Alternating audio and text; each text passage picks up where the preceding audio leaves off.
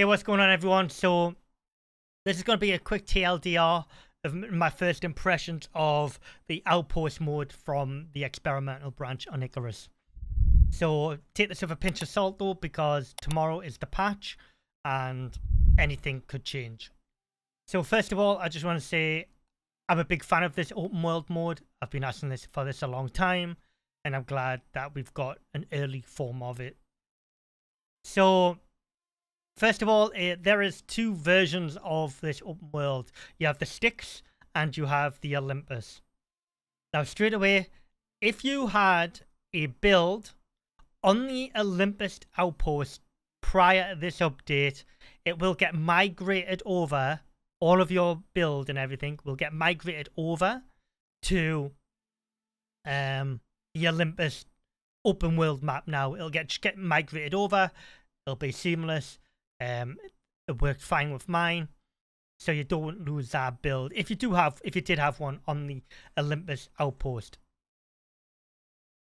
So yeah, you have world bosses now on the Olympus outpost. Open, I need to get out the habit of saying outpost. Open world had 3 world bosses on it, and all of them were sandworms. Now that could change come tomorrow's patch, but yeah. So it's 3 sandworms. One of them got bugged in the Arctic, and I killed another one. But if you want to see my full experience of this, by the way, you can go ahead and watch my stream. I'll put it down in the pinned comments for you, so you can go and check it out if you want. I killed one of the world bosses. I started a new build. Another thing is drop pod locations.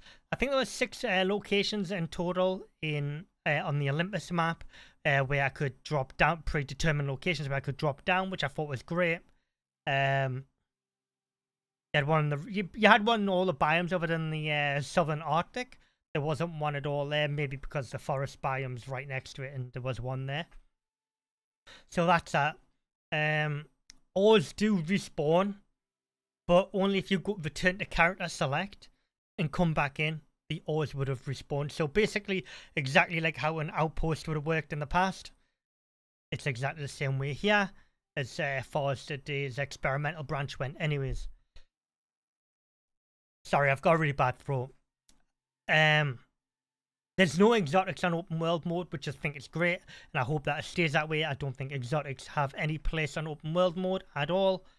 There's a reason why there's 3 distinctive game modes, which was covered in last week's Q&A dev patch notes.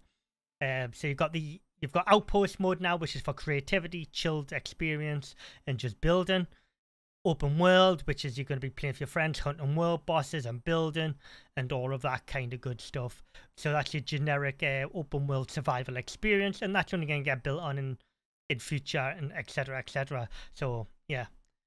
And then you have the missions, which is where you're going to get your Ren, your exotics, and your lore build up and backstory and everything on there.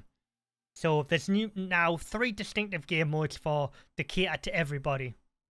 So if you want exotics and stuff, you'll go off and do your missions. You need to know which missions to farm. Let's be honest, it's not hard to get exotics. The open world mode, people saying, oh well, and there's no rewards for it or anything like that. You don't get rewarded in, let's say, Conan Exiles for playing on a certain mode. You know what I mean? You know, you get this, you kill something, you get the stuff, you craft stuff. It's exactly the same. It's like if you kill a world boss on ICARUS in open world mode, you get, so let's say the sandworm, for example, you get the skills, so you can craft like a unique armor with certain perks on it. You know, that is your reward.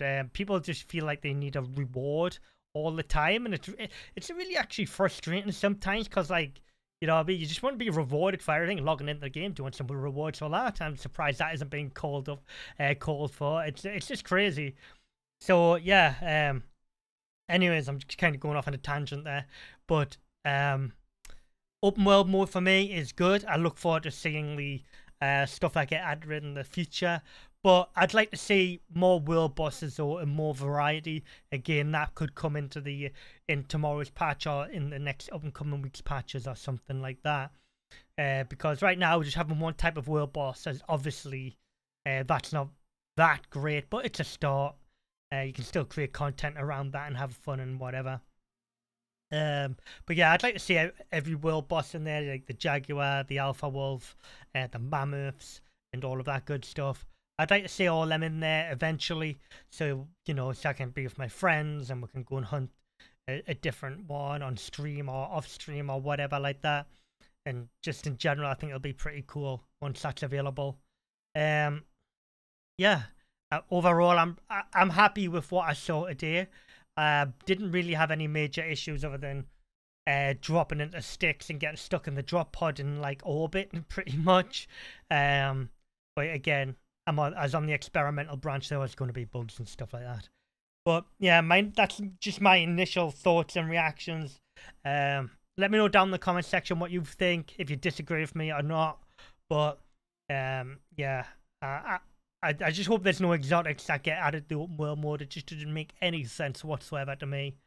And I do look forward to seeing content being added to this in the future and the progression of it. Like I said, we're coming up to a year now on ICARUS, and you know, it only can get better.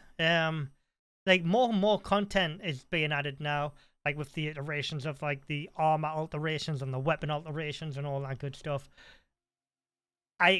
Honestly, I think this is like the best state ICARUS has been in, and this has come from someone who's played all the betas, played from day one. I really do think ICARUS is heading in the right direction now.